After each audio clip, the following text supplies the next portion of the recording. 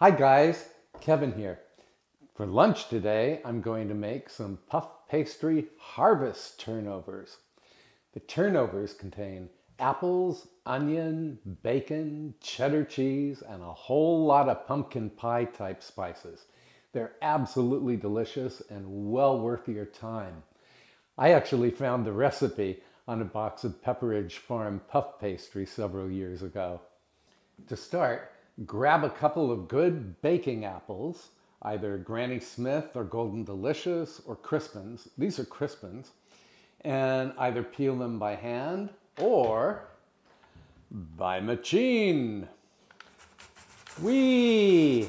I like this apple peeling gadget. Now cut the apple into half-inch cubes. I like this little ceramic knife. It never needs sharpening. Put the apples in a 2-quart saucepan or a small Dutch oven. I like this Le Creuset model. In go the apples. And then, to keep the apples company, add 1 medium-sized diced onion. I diced my onion earlier today. Also add to the pot 2 tablespoons of apple cider vinegar, 1, 2, and a 1/4 cup of firmly packed brown sugar, light or dark as you please. And what else goes in here? A 1/2 teaspoon of ground cinnamon. Oh, is this going to be good? Well, I already know it's good. And an 1/8 teaspoon of ground cloves. And an 1/8 teaspoon of nutmeg. And boy, do I love the smell of nutmeg. Then add some grinds of black pepper. I'm adding 5.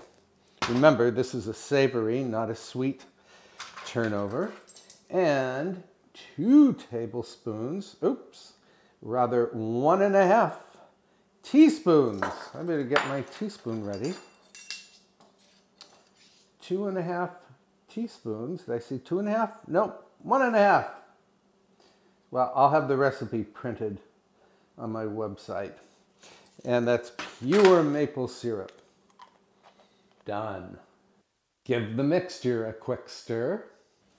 Then set the pot over medium-low heat.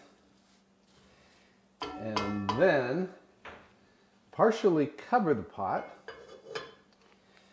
and let the mixture cook for about 20 minutes, stirring from time to time until the apples and onion are tender. While the apple mixture is cooking, dice up 7 strips of thick cut bacon. Yay! And by the way, frozen bacon is much, much easier to dice than not frozen bacon. Cook the bacon over low heat until it is cooked but not crispy. This will take, about 3 minutes. When the bacon is done, drain it on paper towels. And be sure to save your bacon grease. You'll want it next time you need to saute green beans or some other vegetable. Back to the apple mixture. When the apples and onions are tender, turn up the heat and, stirring all the while, continue to cook until all of the liquid has evaporated. And as you can see, boy, I really need more light here. My liquid has already evaporated. I'm going to let the mixture cool to room temperature for about 1 hour. Then I'll come back and we can assemble the turnovers. See you in a jiff. Okay, I'm back. And I have preheated my oven to 400 degrees Fahrenheit. And by the way, although this recipe makes 8 turnovers, I'm only going to make 4 of them today. I'll put the rest of the filling in the refrigerator, and this weekend when I have guests, I'll make some more turnovers. Anyway, grab a sheet of thawed but still quite cold puff pastry, or 2 sheets if you're planning to make all 8 turnovers, and then roll it on a baking sheet lined with parchment paper. Then cut the pastry into 4 equal quarters, like so. Then place slightly less than 1/4 of a cup of the filling onto the center of each square. Yum!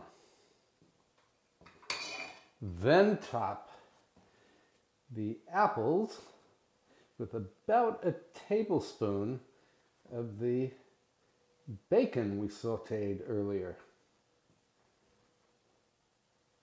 Double yum. A little cheese, anyone?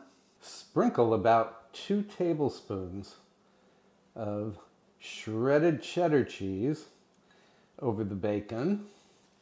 Then fold each square into a rectangle. Then grab your favorite fork and use it to crimp the edges of the pastry to seal each of the turnovers. Then use a knife to cut a 1-inch slit in the top.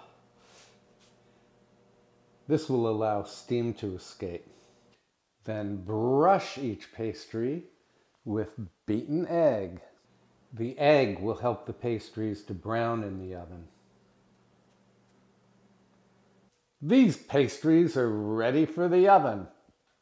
I'll let them bake for about 20 minutes or until they puff to perfection and turn an appetizing shade of brown.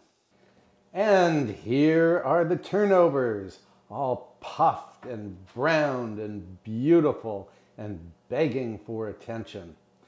I'm going to let them cool on a wire rack for about 10 minutes and then I'll come back and have a little tasty. Are you ready?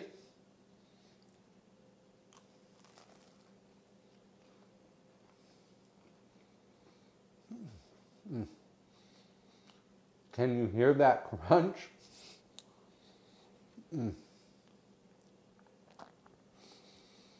You guys, these turnovers are they have the perfect balance of savory and sweet. And I really hope you'll try them someday. Again, you can make the filling well in advance and just assemble the turnovers whenever you're ready. And you could serve them to your yacht club or your bridge club or your quilting club. I don't know what kind of clubs you belong to. Anyway, please give them a try. As you've just seen, they're really easy to make. And I hope you'll subscribe to my YouTube channel. I hope you'll give this recipe a nice big thumbs up. And I hope you'll post a comment below because I love to hear what you have to say. And I'm going to finish eating probably all of these turnovers, which is why I did not make all 8 of them. And I will see you next time with another delicious recipe. Bye for now.